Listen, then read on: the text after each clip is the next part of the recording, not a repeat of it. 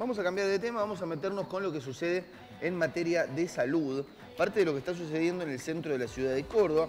Lo decía yo recién, es un reclamo que lleva ya un tiempito, pero que al mismo tiempo sorprendía. Por lo menos sorprendía al Ministerio de Salud y sorprendía al gobierno. Para hablar un poco sobre esto, lo tenemos en línea a Pablo Igarzabal, médico internalista, en este caso delegado del Hospital de Córdoba. Pablo, querido, muchísimas gracias por este contacto. Martín San Pedro te saluda desde Bien Directo Noticias. ¿Cómo estás vos? Hola Martín, bien, hablar con ustedes. Bueno, ¿cuál es la situación? Vamos a empezar por lo primero. ¿Cuál es la situación a esta hora de los cortes en el centro de la ciudad de Córdoba? Bueno, ha finalizado hace unos minutos una marcha multitudinaria que partió desde el Polo Sanitario hasta Patio Olmos, donde se leyó un documento con nuestra proclama, que es una marcha de las mismas características de la semana pasada, del miércoles pasado, decía que más de 6.000 trabajadores de la salud estuvieron en la calle, llevando un poco nuestra lucha, ¿no? Que tiene que ver con una recomposición salarial que ya viene siendo atrasada y es un problema que no es de ahora, sino que lleva varios años. Quizás lo que ha pasado ahora es el reconocimiento de algunos tipos de situaciones y algunas medidas que han hecho que el conflicto de alguna manera se ponga más álgido, ¿no? A partir de algunas cuestiones, de querer arreglar algunas situaciones en algunos grupos ocupacionales, como el personal de guardia, algún acuerdo con el CEP que no tenían nada que ver con lo que realmente se refleja en la necesidad de nuestro salario. Y bueno, esto ha hecho que hoy los trabajadores de salud se encuentren en el día de la fecha en un paro y con acciones de lucha, ¿no? Ahí está. Yo decía recién y expresaba parte de lo que sucedía con algunos automovilistas, que a diferencia de otras protestas, en este caso se mostraron apoyando parte de lo que están llevando adelante los médicos y les pedían, entre otras cosas, media calzada. ¿Esto es así? ¿Ustedes lo llegaron a notar? Sí, tal cual. Sí, en ese sentido se cumplió con estas consignas.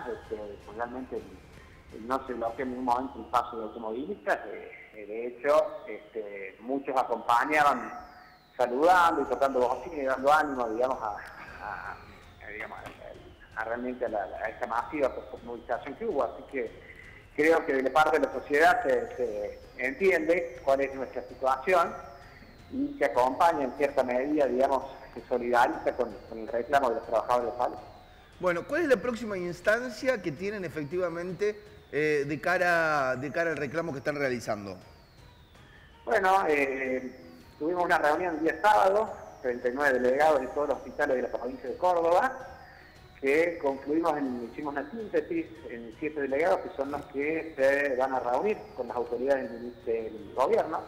En esto ya ha habido un llamado desde la estructura del gobierno provincial para establecer un canal de diálogo a los efectos de un poco interpretar lo que venimos manifestando y dar algún tipo de propuesta, ¿no? Así que eso sería el día de mañana.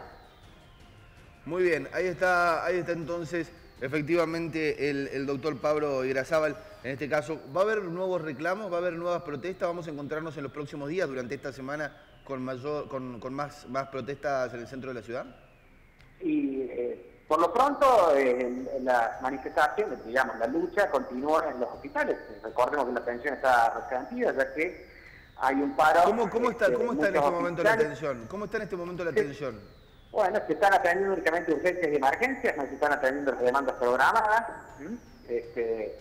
Mañana inicia también un paro de los residentes, de los médicos en formación, también en toda la provincia de Córdoba, así que va a ser unos días todavía de resentimiento por parte del sistema de salud, que únicamente va a asistir a urgencias y emergencias, digamos, ¿no? Así que el resto de la asistencia se va a ver un poco dificultada, digamos, ¿no? Muy bien, ahí está Pablo Igarzabal, en este caso, charlando con nosotros sobre algo de lo que tiene que ver con el conflicto que se viene llevando adelante allí por parte de los médicos de Córdoba. Muchísimas gracias, Pablo. Que tengan buenas tardes.